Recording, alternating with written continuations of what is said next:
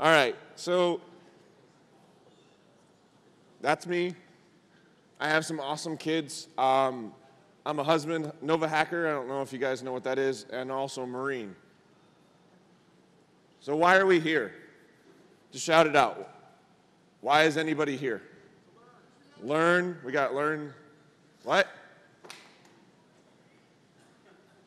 Nothing. We're just here to sit in chairs. All right, got it. To steal laptops? Awesome.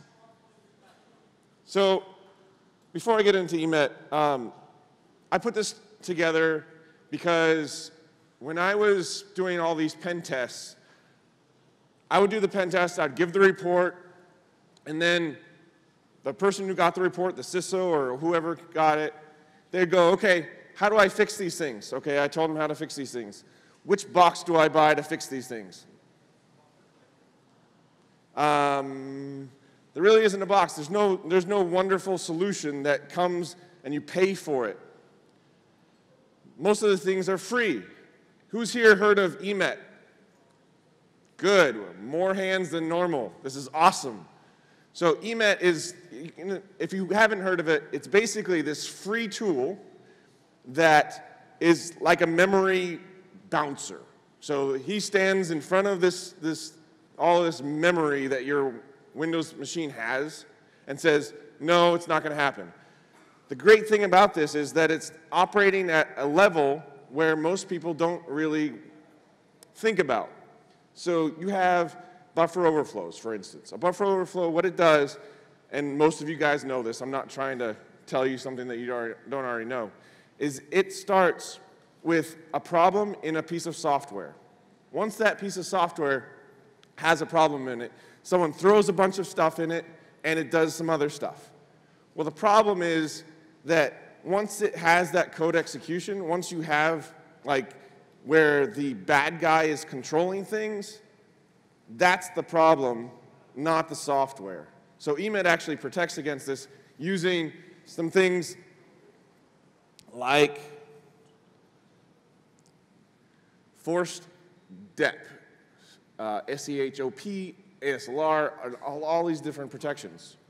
So EMET has all of these amazing protections on it, and you can apply it via GPO, and this is free. So you got all of this cool stuff. It stops all of the memory corruption bugs. It stops O-days. It's great.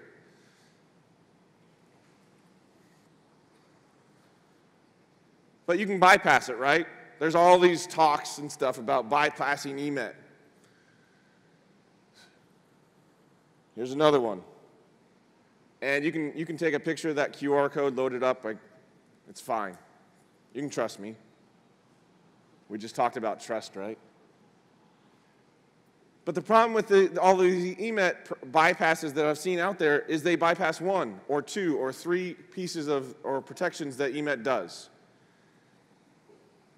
Well, depending on the buffer overflow or the exploit or so, that can mean one of two things. They can either bypass some of them, and that particular application is either not protected by EMET, or it is, and it's only adding a couple of these protections, or they have to bypass all of them, or a bunch of them. So that's really hard. If I am an attacker, how much money do you think I'm going to spend on getting into your organization if I can just spam everyone and get into a bunch of organizations? Not much, unless I'm going after something very specific. So EMET is not the 100% solution, it's the 90% solution. You can get 90% of drive-bys and watering hole attacks and all that stuff that's going on right now with one free tool. You don't have to worry about patching. You can stop patching. How's that? Does that work for everyone? Yeah? No. So EMET, we got that for free from Microsoft, and that's Microsoft stuff, and that's Windows stuff. But what about Java? Most of the Java things, and unfortunately I'm saying this on camera, so whatever, most of the Java things are problems that Sun created or Mr. Ellison created or Oracle created or stuff like that.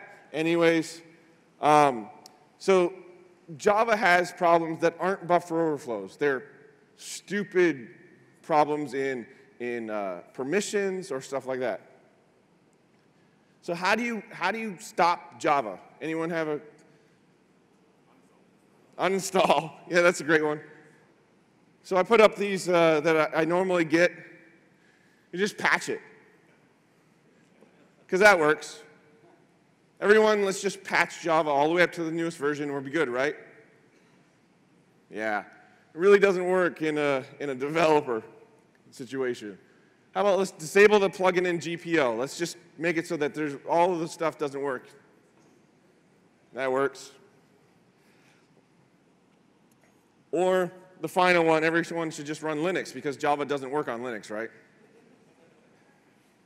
All right. So everyone knows what this is? This is what all of your users send to every website that they go to. What version of .NET they're running, what version of InfoPath, and all that. This is called a user agent. If you haven't seen a user agent before, it's in HTTP traffic. And the crazy thing about this is that this user agent is used on all of the websites that it goes to, but when it sees Java code, when something is written in Java for a web application, it does something weird. It sends all of that stuff. Microsoft or whatever browser you use says, I don't know how to do anything with this. Here, Java plugin, you do it. And that Java plugin sends this across. It says, hey, Java, I'm going to go through the proxy and I'm going to request this thing. But it sends it with a user agent that's way different than the one that it uses in the browser. Java WS 1.6.09 or 029. Anyone know what exploit works for that? How about 1.6.26? 1.7.0.45?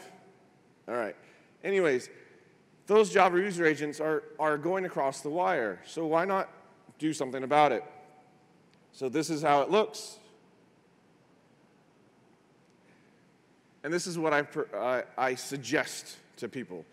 Block Java at the firewall, or at the proxy. You can block it very simply by going into your proxy and saying, hey, if it has this Java user agent, don't allow it through. Does that work for everyone? Ah, you guys are dead. It's too early in the morning, right? It's Monday. Good excuse. All right. So if the user never gets to this prompt, then you win. You never give them the option to click run, because people like Dave Kennedy have signed their stuff, and they have the option to, click run. So let's just not give them that option. Would you trust all of your users to sign code in your organization? Always. Nice. So this is how I suggest doing it. There's two ways. One, you can completely block all Java user agents at your firewall and only allow specific exceptions through. This has worked at very large organizations already doing this. Or you can just block on the version.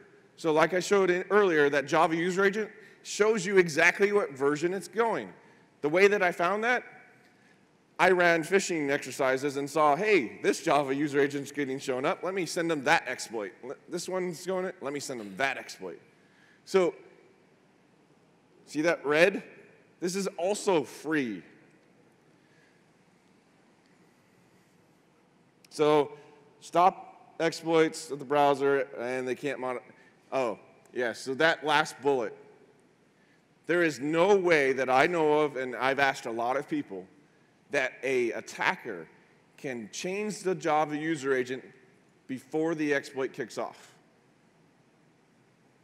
So they have to use that Java user agent. There's no ifs, ands, or buts about it. They have to use it if they are pulling down code. Now, if they start chaining stuff like a Flash to Java and stuff like that, that might change things, but I haven't seen anyone use that yet. So after I posted a blog post on how to do this with Squid, there's a guy named Z on Reddit that said, hey, this works in SSL too. So user agent is sent across proxies that use SSL. So now not only am I blocking all of the memory corruption bugs with EMET, unless they bypass 30, 40 of them, I'm blocking all of the Java problems with my proxy, even if the attacker decides to use SSL on their website and try and encrypt everything, I still block it. Cool stuff? Yeah, blah, blah, it's Monday. Oh yeah, and it helps with Macs too. How many people, just as a show of hands, how many people in their organization have Macs on their network right now? Keep your hands raised. How many of you guys, put it down if you don't, have group policy or central management of those Macs? Every hand went down except for these two. So all right, so we've blocked all of these things with memory corruption. We've blocked all of this Java stuff. How many phishing exploits or targets can you think of that aren't in those two groups?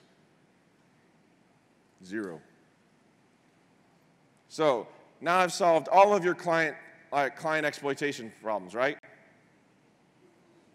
All right. So the next topic I want to talk about is kind of one that's been beat to death on every other talk that I've ever seen.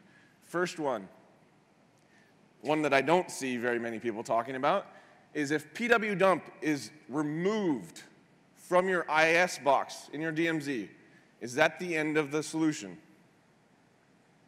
Is like if your AV guy comes up to you and says, hey, all of these things got removed, you're like, great, job well done? No, if it got there somehow. pwdump doesn't just magically appear on IIS boxes unless Chris John Riley puts it there. So let's start working on getting all of the actively removed things looked at and assessed. Logon alerting. How many people in this room right now have something in their enterprise that logs and alerts on successful logon attempts? 2, 3. BS. You're just raising your hand now. So AD Audit Plus, and this is the only one that I know of that's paid in this whole talk. AD Audit Plus is the only tool that I've ever seen that does this, because I was on a pen test, and I had successfully phished into this organization, got in, I started using the local admin hash and found the domain admin, started using the domain admin to authenticate to other places. I used that authentication 3 times. AD Audit Plus sent an email to the domain admin, or text message to the domain admin. Domain admin responded to that text message, changed password. His password was instantly changed on the domain controller from his cell phone. The local admin that I also used was also changed automatically, and I was dead in the water, and all of the logons that I had done were reported to him via email in a matter of minutes. I was dead in the water. So AD Audit Plus is the tool that he said that he used to do that, which is amazing. I haven't seen anyone else do that. I'm sure you can do it with Splunk and every other thing that Rafi would tell us about. HIPS. Now, this is a little bit of a sensitive part for me.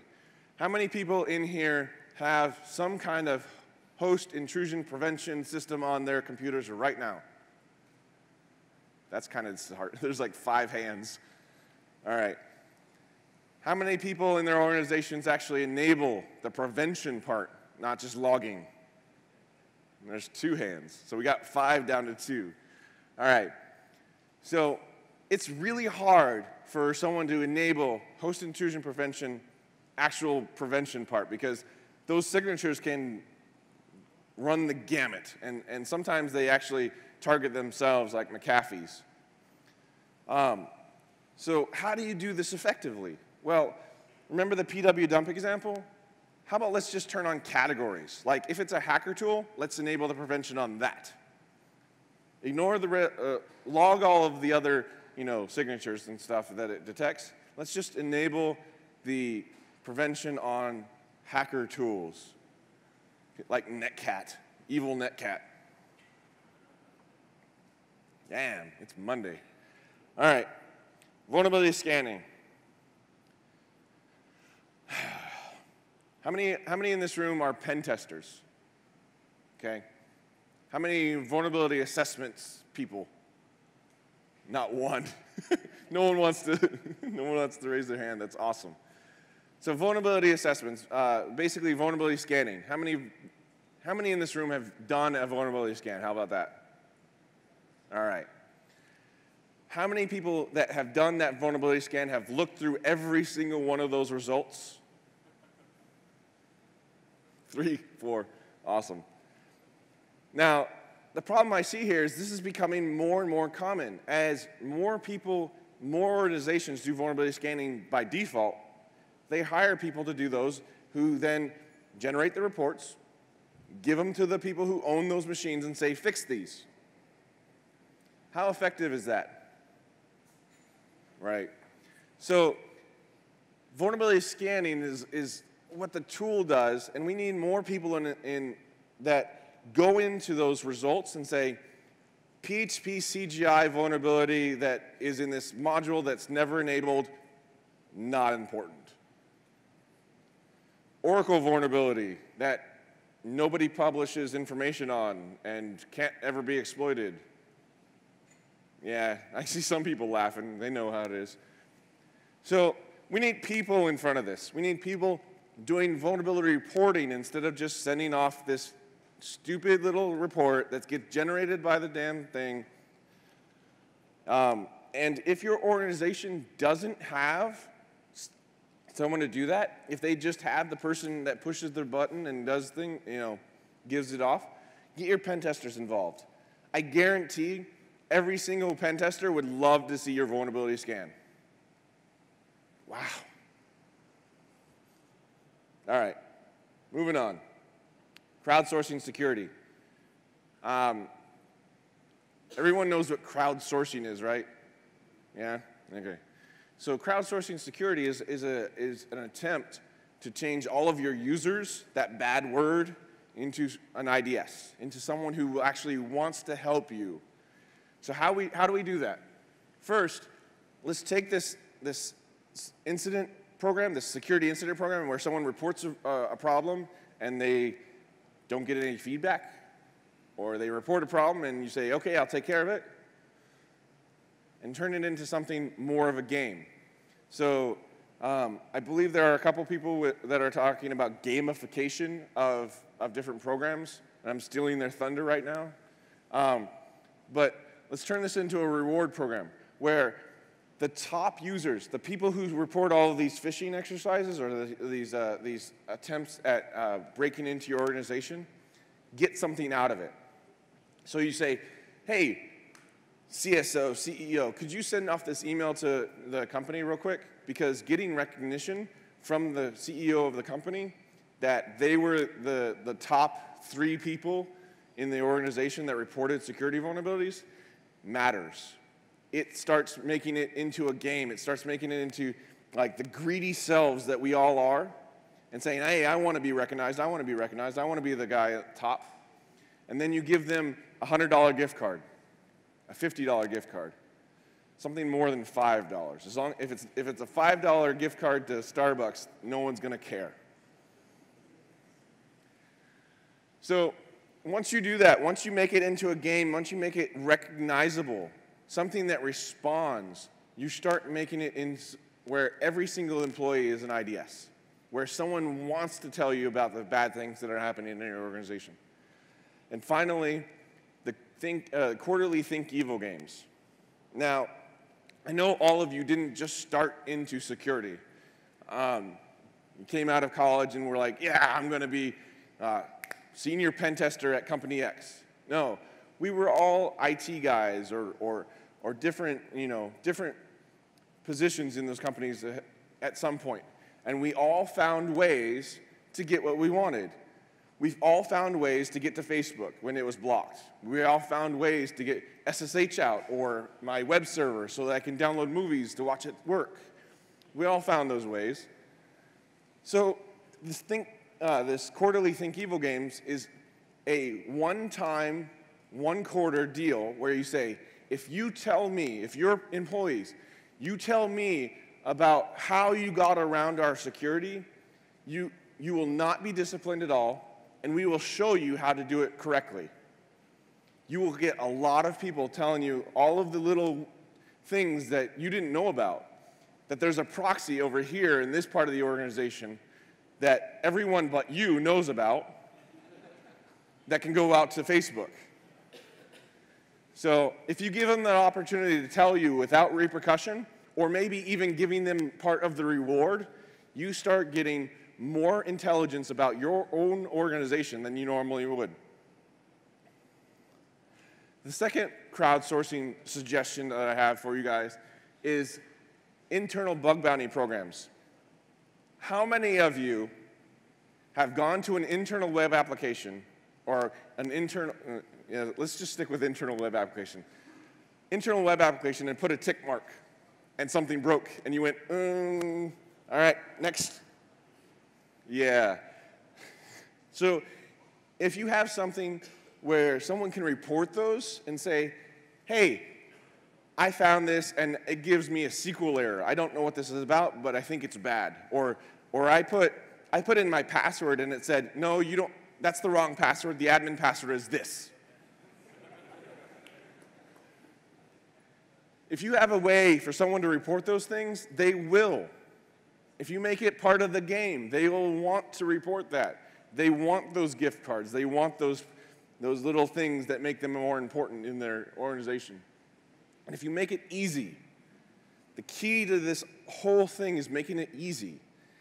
If you right now do not have security@company.com or spam@company.com, you are not making it easy. And if you do, and all it is a folder in some security guy's like inbox that never gets looked at, you're also making it part of the problem. So,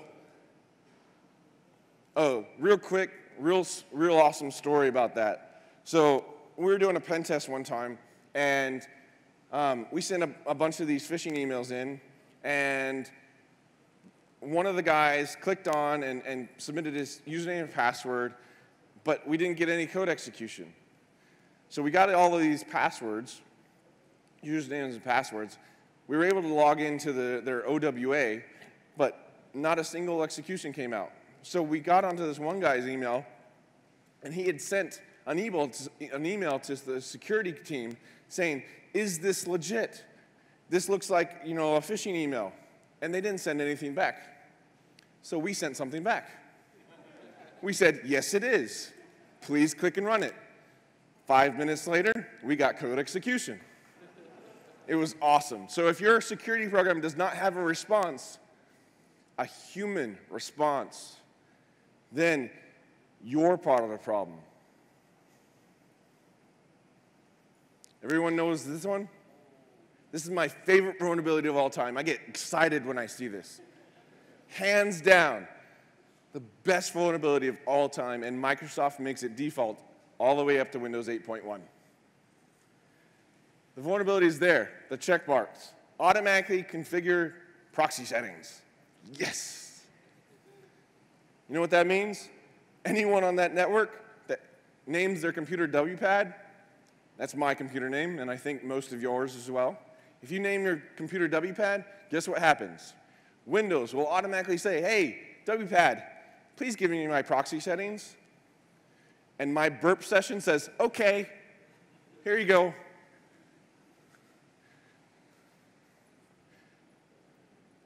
It's very easy to defend against this. Very easy. And I have no idea why more organizations don't. The simple way is to no route WPAD. Also WPAD for IPv6. You can disable NetBIOS. That's a great one. Anyone heard of NBNS? NetBIOS Name Service? This is also a great one. If you disable NetBIOS completely in your organization, unless you have Windows 98 still going, you'll be fine. How many organizations in the room want to admit that they have Windows 98 going? Yeah. All right. It's also free to solve this problem. How about DNS? This one everybody doesn't believe me on. This is funny. So DNS, turn it off. In your organization, you can literally turn DNS off. You can say, hey, if it's not Active Directory DNS, don't allow it through. There's no reason why your end user needs to ping Google and it resolve. Your proxy can allow that resolution to happen. So if you have an internal proxy, and it can't be transparent, that's the one thing, it has to be non-transparent.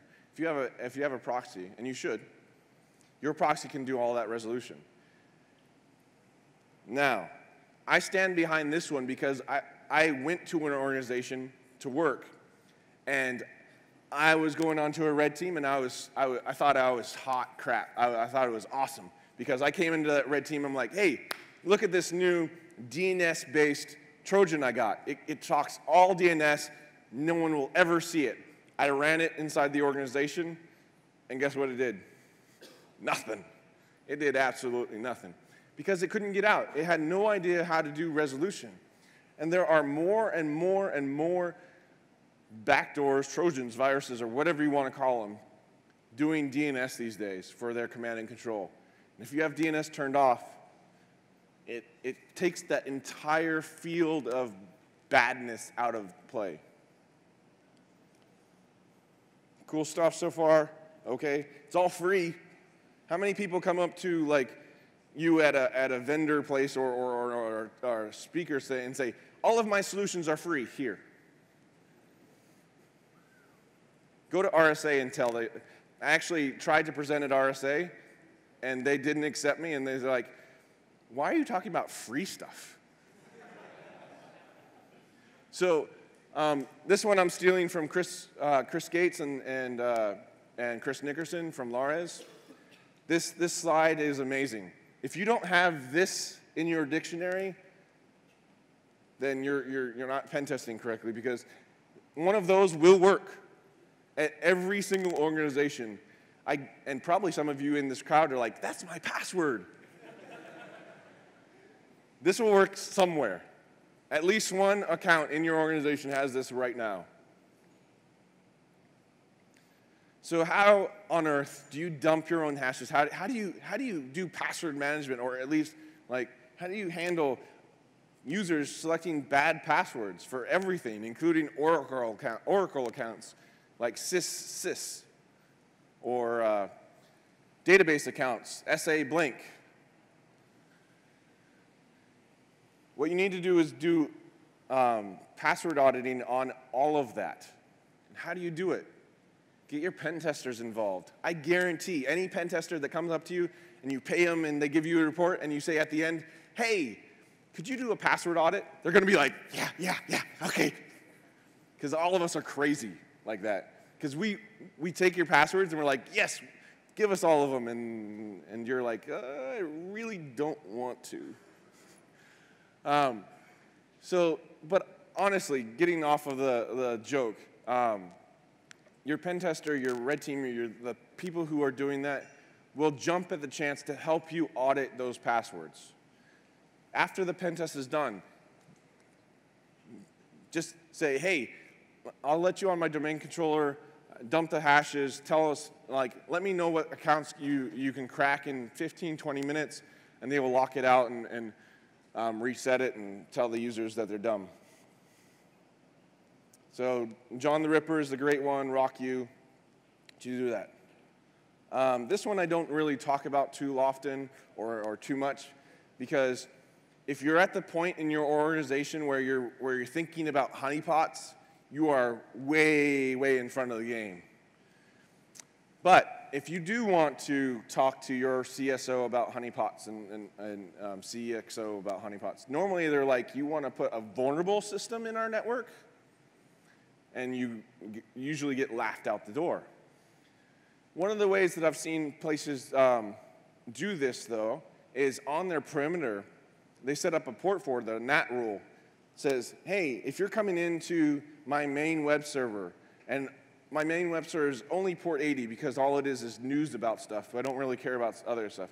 If you're coming into it over SSL, 443, I will port forward it out to a Linode or another VPS and have that running like an old version of WordPress. Now, the bad guy thinks that they're hitting your main web server over SSL, but they're actually hitting some VPS somewhere, and you never have to let your organization be compromised or put a vulnerable system anywhere near it.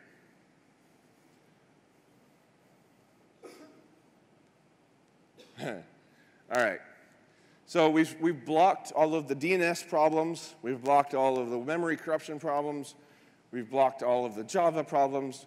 What about all of your users that still go through the proxy, or that go through the proxy, and all of the domains that are bad, and all of the malware that is proxy aware? Well, authenticated splash proxies are one solution to that. Now, what is an authenticated splash proxy?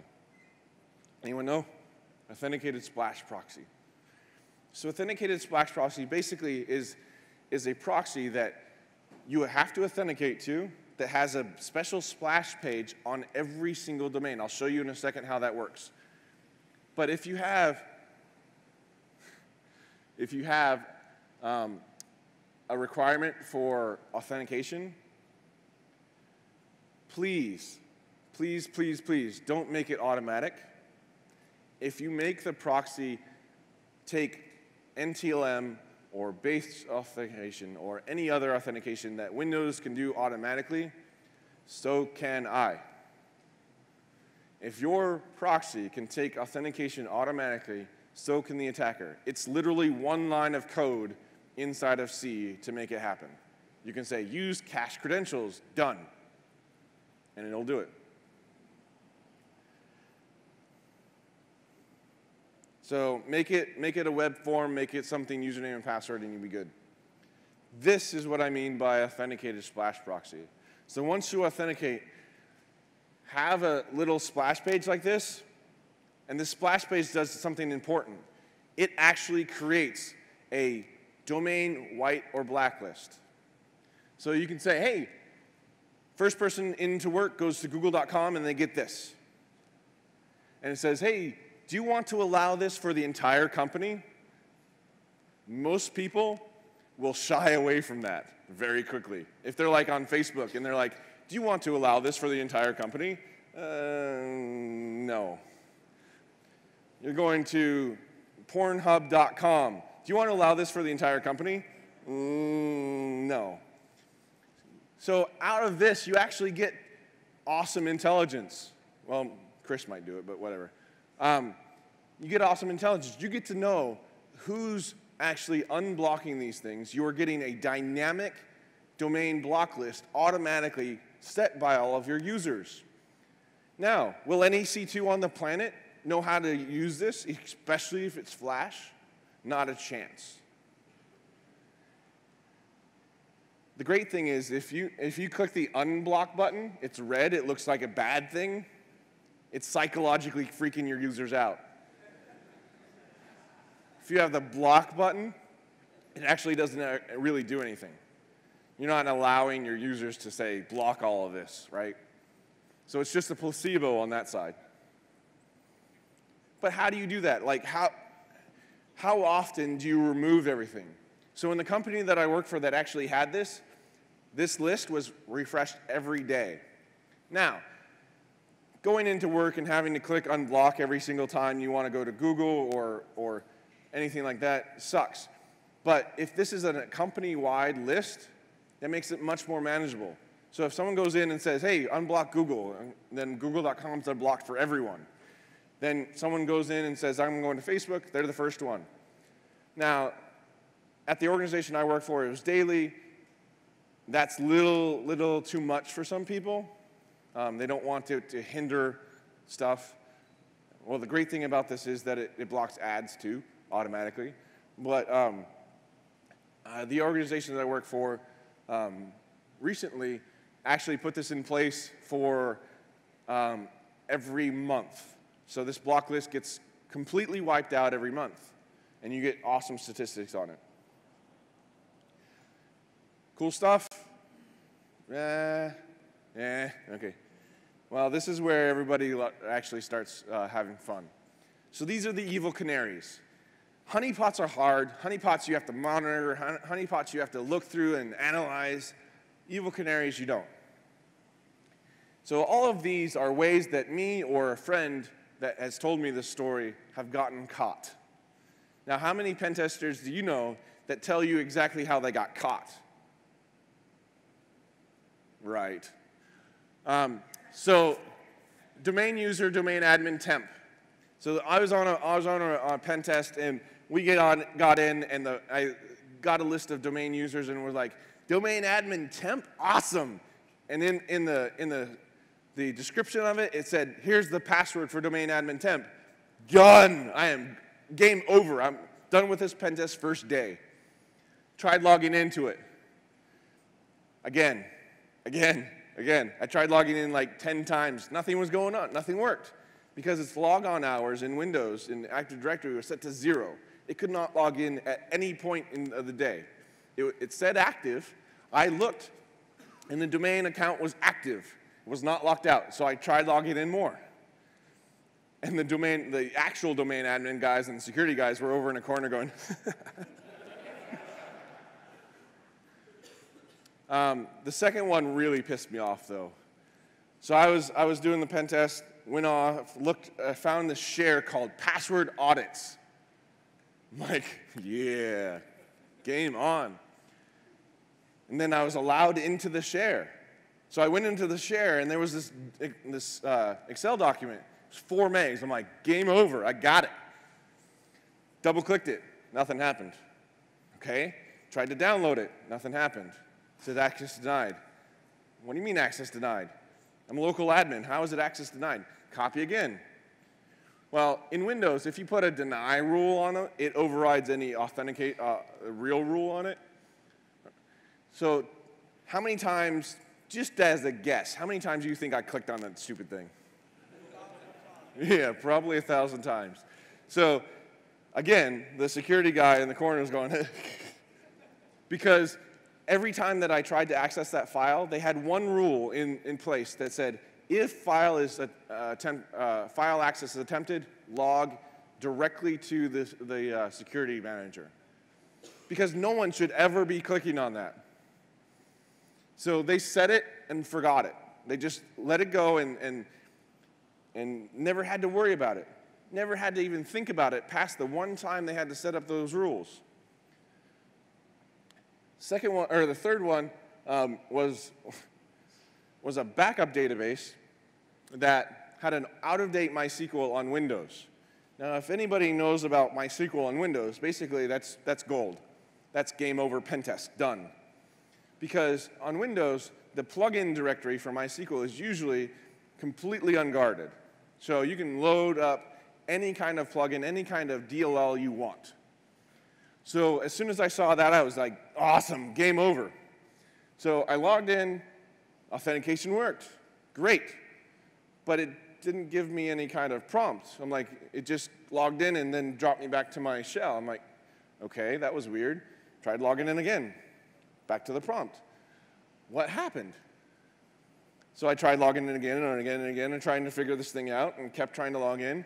What had happened was the security admin had set this up on just a Raspberry Pi, or not a Pi, on a Windows VM, and removed the DLL for the authentication piece.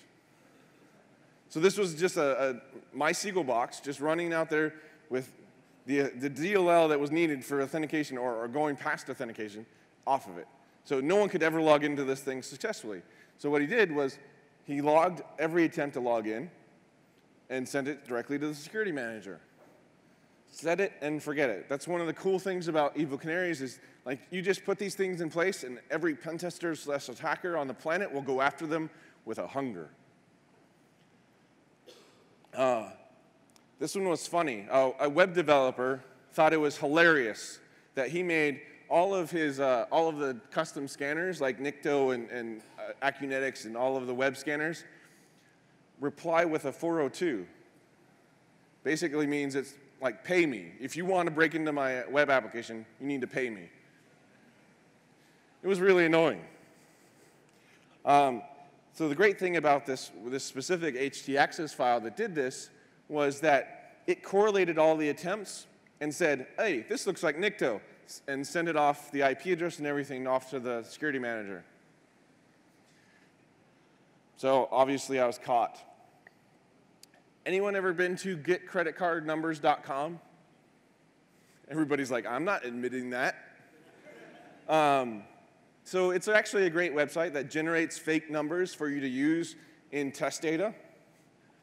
So this one organization took their payment processing database, this big honking clustered system, and put one extra database name in there. They put credit card numbers as the database name.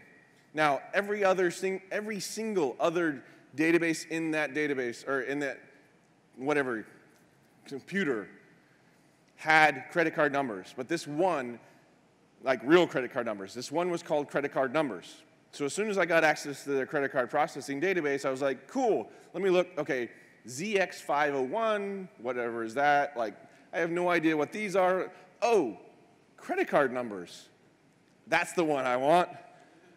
So as soon as I accessed that credit card number database, I saw a bunch of credit card numbers that were generated by this stupid website. Logged in and I'm like, game over, send off the report. Security admin's like, thanks for the report. Credit card numbers, huh? Where'd you get them? Oh, yeah, great. We saw you, and we alerted on you, and those aren't real credit card numbers.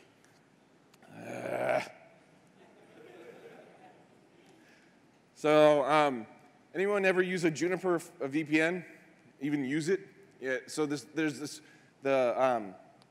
website for it is pretty basic. It's like username, password, or PIN code and password, and stuff like that. Well, normally I put things mostly through Burp, and I look at how they work so that I can try and figure out other things around them. So I put access to this Juniper firewall, or this Juniper VPN, through Burp and saw default username and password. So I'm like, I just found the default username and password for all of Juniper VPNs? Yes! No, what had actually happened was the HTML source for that page was edited by the VPN admin to catch bad guys. So as soon as you were able to log into that, it was actual username and password that you could use. As soon as you logged into that Juniper VPN, it didn't give you access to anything. It automatically alerted the security manager, and I was caught. They're like, block IPs automatically done, all over. So that pissed me off. Yeah. And this one was really annoying. So we sent off a phishing email off to this organization, and we had another guy doing web applications. So we sent off the fish, got 10 username and password for this organization, and we were like, yes, we were winning. We didn't get any code execution, but you know what? The web application guy said he found a place that you can log into the domain using the web application. Like, awesome. Let's try out these username and passwords, see if they work. We tried it out. It's a success. Okay, cool. That one works. Tried it out, so it's success. Awesome, that worked.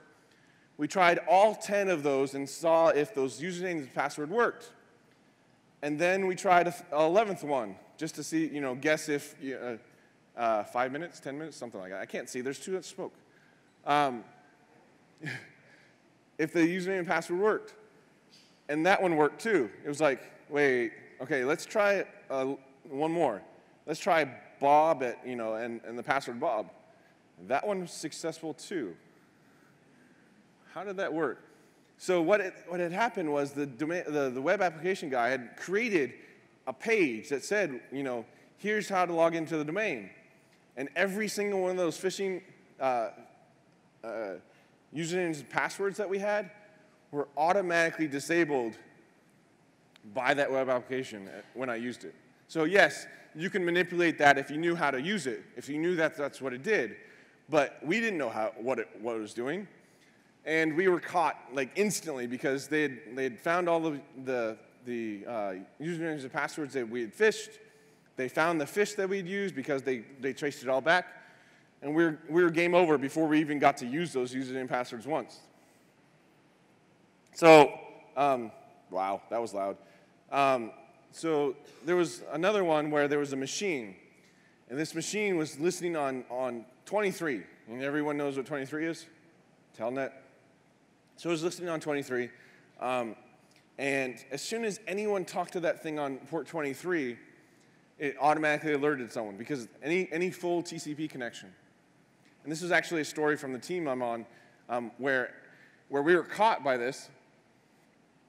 And because we were caught and because the guy was so great, we actually hired him onto the red team. It's better to have a colleague than an adversary and someone like that. So finally, those are all fun. Those are all how you can get caught. Those are all things that you can set and forget, right? But one of the things that we do too much forgetting is that the help desk usually knows more than we do as security guys. The help desk is usually the people who get all the stupid calls about phishing, about their passwords being used in places, or about them being disabled. And we rarely talk to the help desk about what they're seeing, what they are, they're experiencing high volumes of calls because of X, Y, Z. So let's stop leaving them out of the loop. Let's use the help desk as part of our security infrastructure. And that is it. Thank you very much. And if you want to see more about me, you can find stuff there.